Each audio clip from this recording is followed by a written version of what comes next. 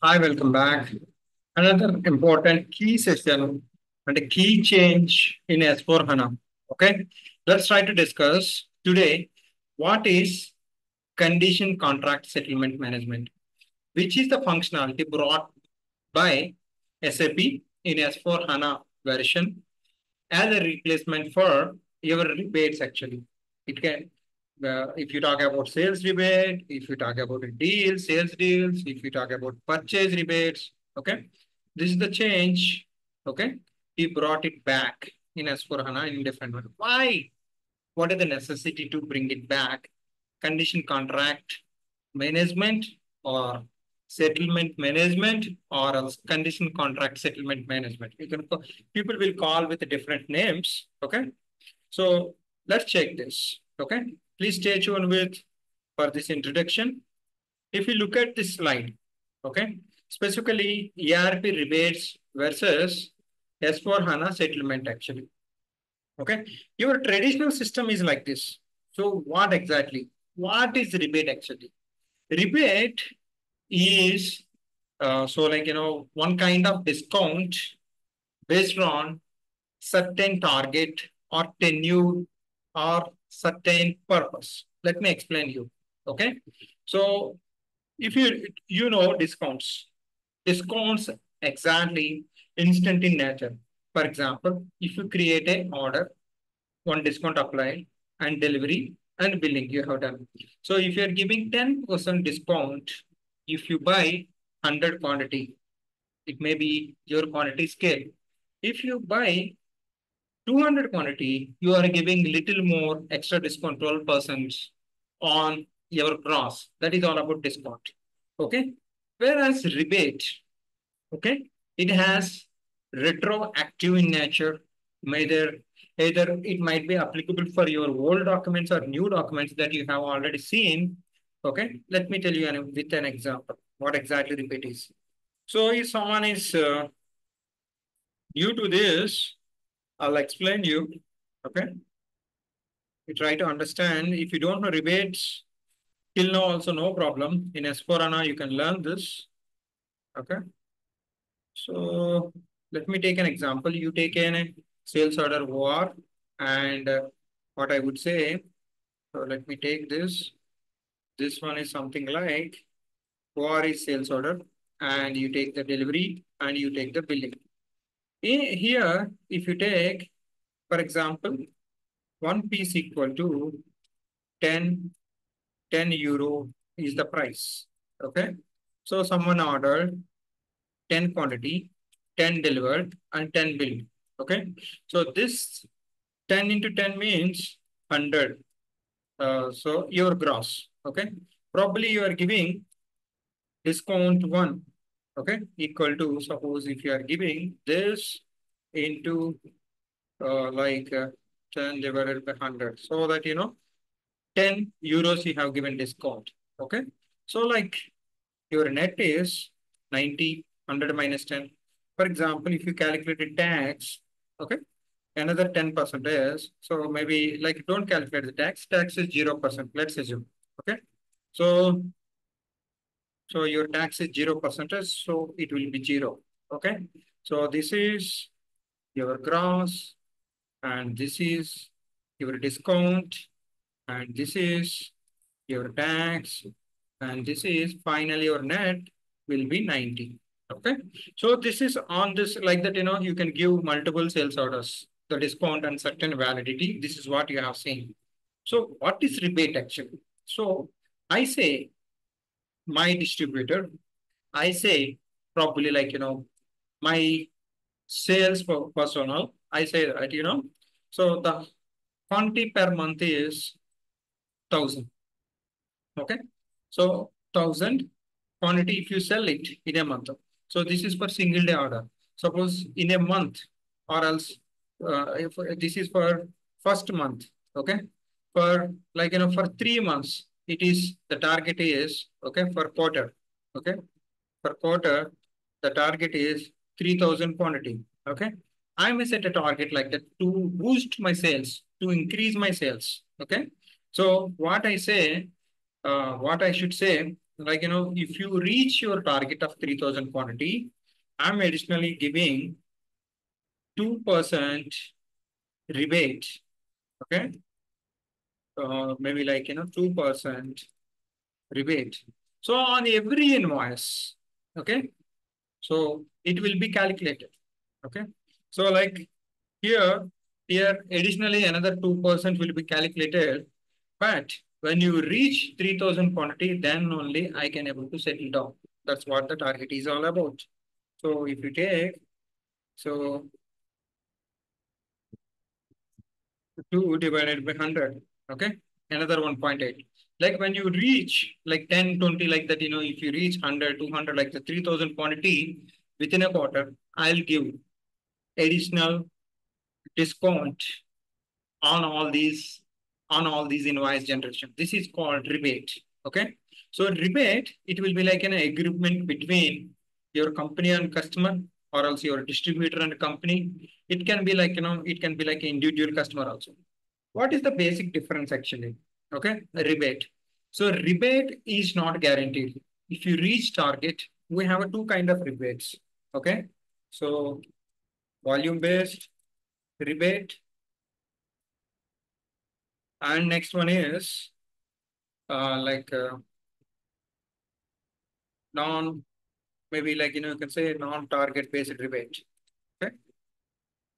So we have a lengthy discussion on this. If you learn this on ECC, so you better try my one of my rebates course so that you can better learn. But let me explain you. Let me try to give my best, because this is a context about your settlement management. Okay. So volume based rebate is something like this example.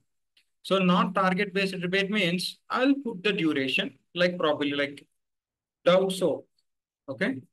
Hoarding. If you keep like, if you keep Dow soaps in first track from my Unilever company, I'm giving fixed charge like, per month, $100. Okay, 100 USD I'm paying. For I can pay for quarter, I can pay for 6 months, I can pay for year. It depends when as long as when I run my promotion. Okay, this is non-target based. This is volume based, non-volume based. You can say that. Okay, it is basically not target based. This is target based. This much quantity you sell, or else if you, I will give you fixed also, fixed rebate also, like how you have. See, you have a different kind of percentage based, okay, and discounts. You have a quantity based, and you have a fixed actually. So in the similar way, all three kind of rebates will be there here. Okay. It might have different key combinations. So now you understood as a background, if you are not from ECC also, what is rebate. So, but rebate, if you check if it is volume based or quantity based or percentage based or fixed based, so if you don't reach your target, it is not guaranteed. Okay. It might be quantity, or else I can say that it might be like, $1 lakh USD. If you reach, or euros or USD, if you reach value based targets or else quantity based targets, if you reach, then only I can give you. Okay. This is not guaranteed, but this is guaranteed. Certain times it might be on a free of cost basis also. So it can be like value add. If you are getting discount on your products for distributor, I'll just ask them it as a value add so that it will be zero. So it might be like advertising campaign from my company side at customer place. Okay, either mall or shop or else roadside, any other place for advertising campaign for that matters. Okay, most of the times no one will work for free. That's I can able to tell that this is volume based render. So now you understood rebate. Okay, why it is got replaced. Okay, let me conclude this. So discount is guaranteed. Okay, but rebate is not guaranteed until unless if you reach target or something like that. Certain terms and conditions will be there. So it is a contract between buyer and seller. Basically, if you talk about that, you have a terms and conditions. That's what we'll call it as rebate agreement in ECC. That rebate agreement, why it is got replaced with S4 HANA settlement. Okay. If you look at this traditional system, so see your rebates is once your rebates is calculated, so that will be settled down through credit memo. Okay, you will have a different settlements, like quarterly I can able to pay, or else monthly I can able to pay, or else every 6 months, half yearly I can able to pay the rebate once the target is reached, or else I can able to pay on a financial year. Okay, on the volume of the billing documents, the amount will be calculated. It will be separated in the form of the accruals in our GL account. It will be reversed, means it will be paid through credit memo for customers. Okay, so now if you look at this, the traditional system, you have a billing documents like VBRK, VBRP, header level and item level. This is for partner, payer partner basically. So you have a customer master KNVB. So it is going to read all these. It is little technical. TVFK means your billing document type, okay, whether rebate is active or not. Okay, TBTA T63S for your pricing related. So all these tables, this is the sample he has given. Lot of tables you need to go and search and to decide to calculate your price. Once you are searching all these things, all these conditions are satisfied, then only it is coming here. Okay. What is the disadvantage? You have a header table and item table. Anyhow, for settlement also it is there, and customer master it is also there. But here what happens? Additional tables go on searching, so the performance is very less. Okay. So for all these tables to calculate the rebate, this is the only one index table at the database level it is available. That is called VBOX. I think if you are from ECC background, you might heard about this one. So this is maximum up to 2 terabyte SAP has given. If it is more than that, you are getting a lot of dump issues. Okay, suppose if you go for especially retail for rebates, huge scope. Manufacturing also depends on the product. Huge scope. Certain time, if it is not sufficient, then it is breaking. And so most of the times you will have a database logs parallelly accessing for this index table. So it is breaking and breaking. Don't worry about all these things. Anyhow, if you wanted to work on ECC rebates also, you must have to go to SAP S4 HANA condition contract management. If you look at this, okay, so retroactive rebate documents. This is the one of the report SD bond 06. So this is also one of the interview questions when you are working on ECC. Okay. So repricing type is I. That means, like, for example, you run a promotion for a financial year. Okay. 2% report rebate is supposed to give. First quarter, January, February, March is finished. Okay. So, but so these people already working, billing documents got generated. April, so maybe because of logistics or documentation or else agreement regions. So for rebate agreement on system is ready on May onwards. So what about April, May? So if it is total financial year, 4 quarters target, if one quarter is missing, it is very difficult. So old documents also, you need to update the conditions. Okay, whatever the 2% in our example I have shown, that means that is retroactive rebate. The quality of updating, see, documents already saved for 1 quarter, like 100 documents. That you don't have a rebate condition type. That's supposed to be get updated. Now, what is the new scenario for condition contract management? You need not do this one. Even you need not update it. For information, if customer is expecting, then we can able to do it. That is a different story. If you don't want it, that we can able to handle with separate pricing procedure. This headache is not there. Retroactive rebates, whatever the performance issues we are getting, that you don't get in SAP S4 HANA.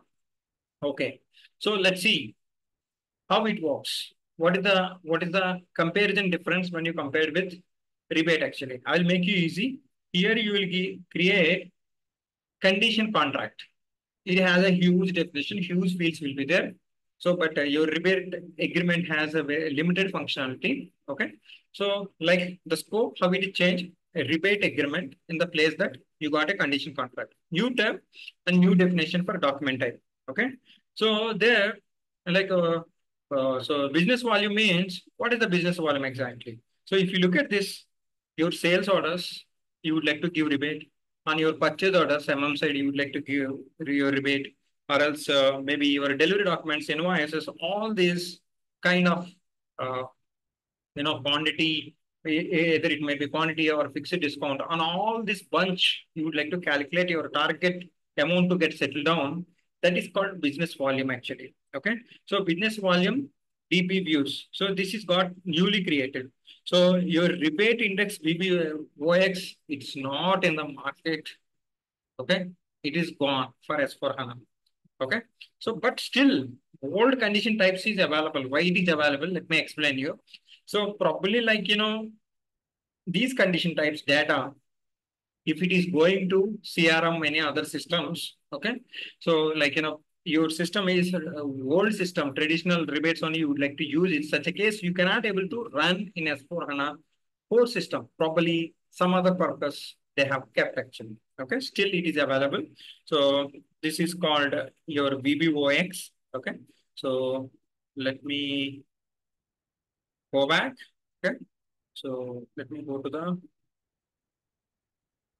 this place.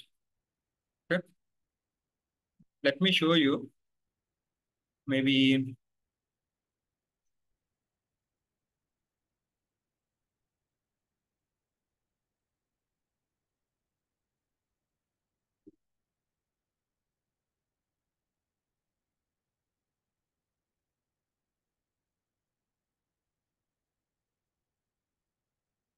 So previously VB01. Now see this. You can able to see this transaction in your ECC for maintaining your rebate condition type. So your VB01 is not there. Okay. Now go to SC38 SD bond 06. Okay. Let's execute this.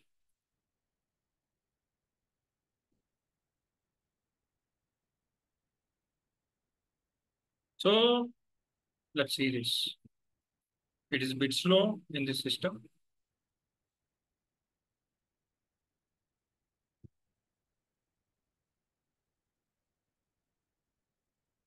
See, so this is the report you are using for updating your billing documents.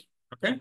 Still it is available, but the backend database views got changed. Like previously, you are giving something called agreement, right? Updating for your billing documents. You don't require all this stuff now. Okay. So let's check this. For this is for updating your old documents, whatever the rebate, if it is supposed to apply for your old documents. As I said that January, February, March, rebate conditions not available, and the actual promotion in system it is available from April onwards, but rebate duration is starts from January to December. So last 3 months documents if supposed to apply, we're using that program. It's quite frequent. Okay, so that's what it is. So